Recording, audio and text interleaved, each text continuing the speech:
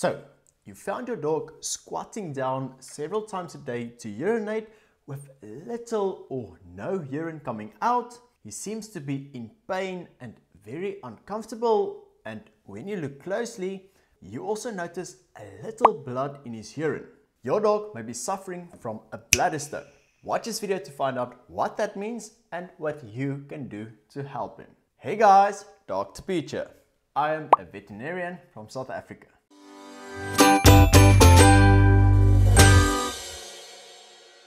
Urinary stones, also called uroliths, is a condition in which stones are formed in the urinary tract all the way from the kidneys down the ureters into the bladder and out of the bladder into the urethra. They may either be single large stones or a collection of stones that range in size from sand-like grains to gravel. Now, bladder stones usually start out small, but over time, they can grow both in number and in size. Dogs that have bladder stones usually show clinical signs that are secondary to the pain and discomfort caused by the stone bouncing around inside the bladder, and these clinical signs can include things like urinary accidents, frequent attempts to urinate without producing much urine,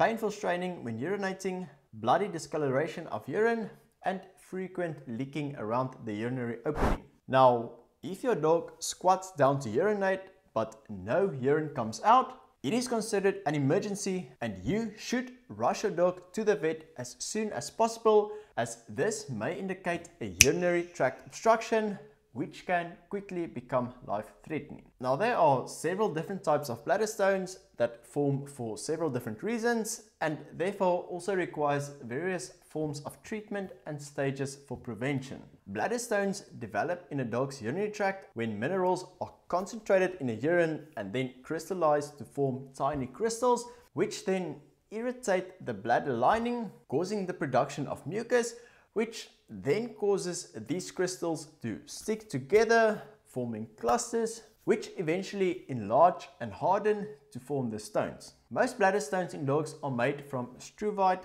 calcium oxalate, urate or cysteine crystals,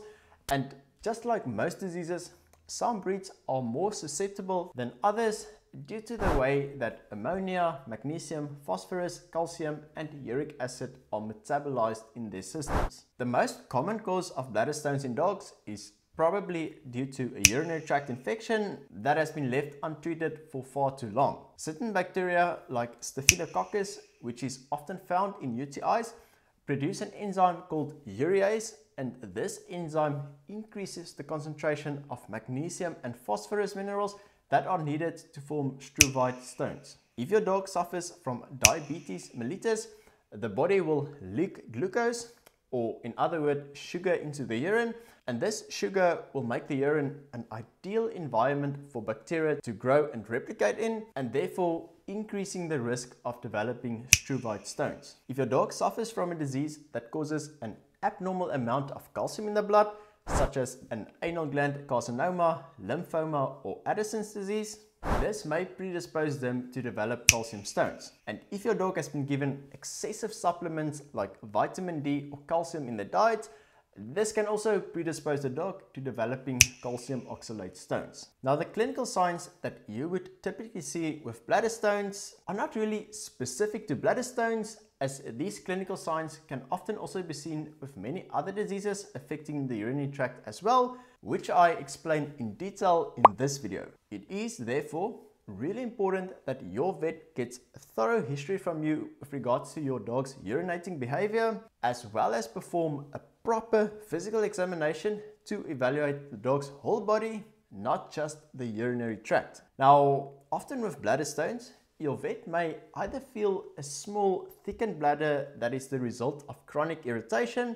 or if the bladder is blocked, he may feel a large firm bladder, which again could be life-threatening. After this, depending on what your vet gathered from the history and the physical exam, he may recommend additional tests to be performed. Firstly, he may collect a urine sample from your dog to perform a urinalysis, where he uses an instrument called a refractometer to look at the urine's specific gravity, which basically detects the kidney's ability to concentrate the urine, a urine dipstick to determine the urine's pH and to look for the presence of protein, blood, glucose and ketones in the urine. He will look at a drop of urine under a microscope for any urinary crystals, which might give him an idea of what type of bladder stone your dog may have. And then finally, he will spin down the urine in a machine called a centrifuge and then stain it to look for any signs of bacteria or white blood cells. These tests are all really important in order to determine the presence of a urinary tract infection, and if he just wants to make double sure,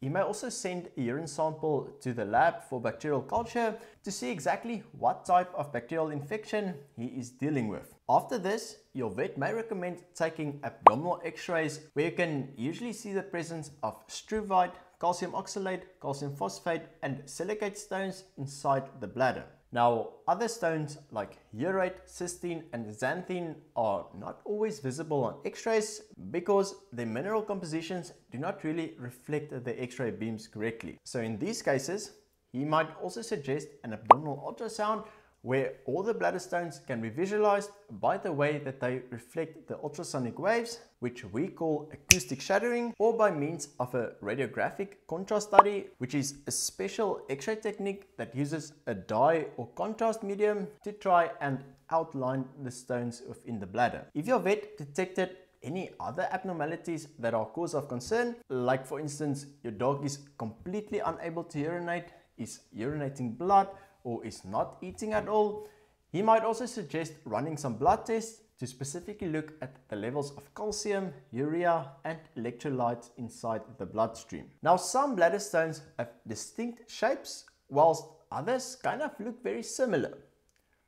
So in order to establish a proper treatment plan, your vet may also consider sending a bladder stone sample to a special lab for analysis in order to get a proper diagnosis. These bladder stones can usually be collected by either inserting a small endoscope through the urethra or by a procedure called voiding urohydropropulsion. Now, the treatment for bladder stones really depends on what type of stone is present. For struvite stones, which usually form when the pH of your dog's urine is too high, the stones and crystals may be dissolved completely just by putting your dog on a special therapeutic diet like the Royal Canin SO diet, but this can take several weeks to months to completely dissolve. If the available prescription diets are not appropriate for your dog, your vet may prescribe medications that will result in urinary acidification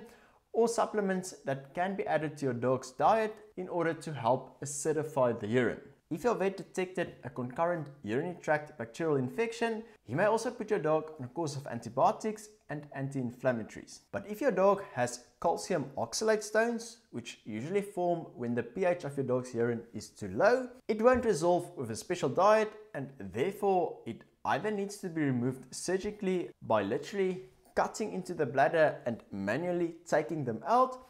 or by means of a relatively new procedure called extracorporeal shockwave lithotripsy, where the stones are broken up into little pieces with ultrasonic shockwaves, which would hopefully then cause them to be small enough to pass through the urethra out of the bladder. Now, once the bladder stones are gone, diet plays an extremely important role in preventing them from returning. Manufacturers like Royal Canin and Heels have spent several decades researching therapeutic diets, and the best maintenance diets for dogs who are prone to developing bladder stones, in my opinion, is the CD Multicare prescription diet from Heels, but your vet should be able to advise you on the right diet for your specific dog. Now, it is important that if your pet has been put on a prescribed therapeutic diet, that he should not be allowed to eat any other types of food without the permission from your vet, as this may cause bladder stones to return. Now, regardless of the type of stone, if the stones developed to such an extent that your dog's bladder is completely blocked off, thereby causing him not to be able to urinate anymore, your dog will need to be admitted for intensive care, where he will likely receive intravenous fluid therapy, electrolyte supplementation, as well as a urinary catheter to help stabilize him. This is an emergency situation, as if your dog cannot urinate, his bladder will firstly inflate like a balloon, causing the muscle fibers in the bladder wall to potentially stretch beyond repair and sometimes even rupturing, causing life-threatening inflammation of the abdomen due to urine leakage. Secondly, all the toxic substances that your kidneys try to get rid of in the urine will now be reabsorbed into the bloodstream, causing your dog to become very sick and potentially leading to multiple organ failure and death if left too long. And thirdly, kidneys play a vital role in regulating blood pressure and electrolyte concentrations, so if they cannot function properly, your dog will quickly develop an imbalance in its metabolic functions, which could potentially also lead to death. So after your dog is stabilized, he may need to go into surgery to have the stones manually removed by means of a procedure called a cystotomy. Otherwise, he might just reblock again, causing stress and physical pain to your dog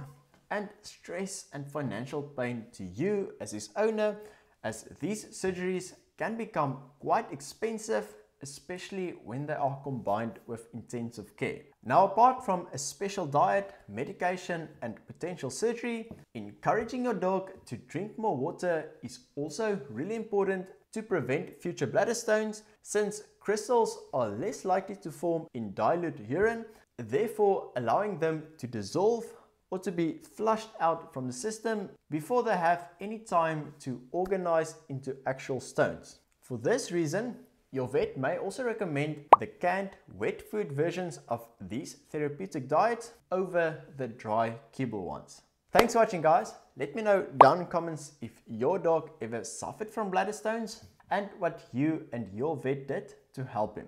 Have a lekker day. Cheers.